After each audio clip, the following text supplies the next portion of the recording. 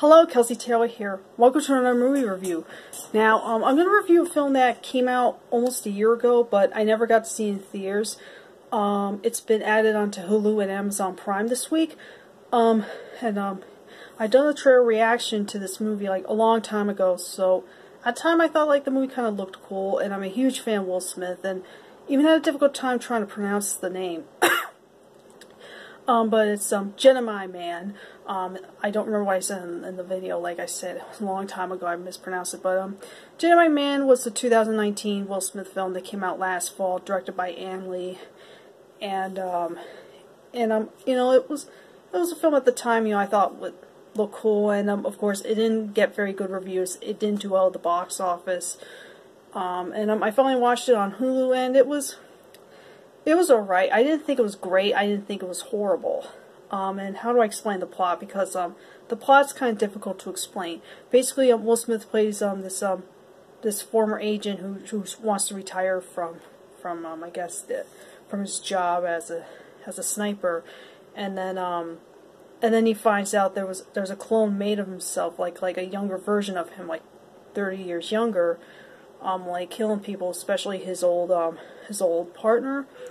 And that's pretty much what it is. It's just him, like Will Smith being tracked down by a clone version of himself.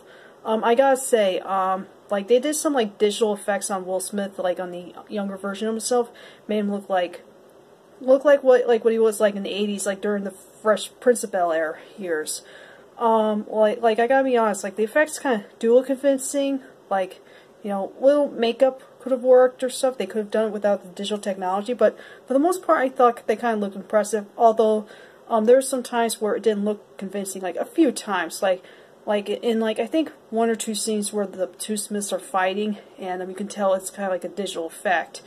I don't know. I felt like, you know, in certain comedy films, like the Nutty Professor, the Austin Powers films, like they didn't need to use all that digital technology thing. Like I really believe there's two of the same actors in one scene. While of course in this film, I believe, you know, the effects are convincing. While there's some that are like, I don't know, not that strong. And basically that's kind of like what it is. It's kind of like a basic action movie. Like the acting is decent for the most part. The action's kind of like also decent for the most part, but nothing wild, not too crazy. And same thing with the acting. Nothing, you know, nothing that impressive, and nothing to go crazy over. It's like one of those movies you only watch like one time and not all the time. Like it doesn't have a high rewatch value. Do I see myself watching the movie again at some point? Well, I like Will Smith, but I just don't think like it's not one of his worst movies. I think Spies in Disguise, which came out a few months later, was a much better film.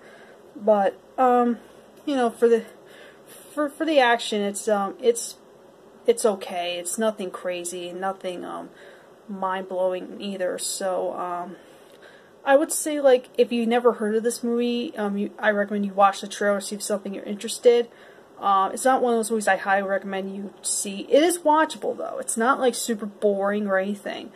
Like the ending of it, it's like, I'm not gonna say without giving it away, but it was kind of interesting. But you know, it could have been, you could have been more invested in it. You know, they could have made it more.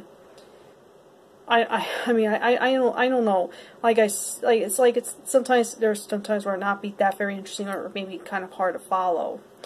But I would say, like, if you have Amazon Prime or Hulu, you can watch this for free without paying for it, or it's just considered as a rental. Like I said, it's worth watching. Not one of my favorite Will Smith movies. And if you have seen Gemini Man, I'd like to know what you think of this film. So that's my review of Gemini Man. I felt like talking about it since they just finally put it on Hulu on like today, and you know, finally got around to watching it, and you know, hearing about it, like the bad stuff about it as well as the reviews and all this stuff, maybe less excited to watch it, because like that movie had a lot of potential. It just didn't pay off as well, and I can understand why it became like a bomb, like it didn't become a success. So, no big deal. You know, hopefully, you know, down the line, you know, Will Smith will do more better stuff in the future. I mean, he's done Spies in Disguise, which is a good movie, and the new Bad Boys movie I have not seen yet, but you know, I'm still looking forward to see what he does next. So anyway, thank you so much for watching this review, and I'll catch you guys next time. Adios.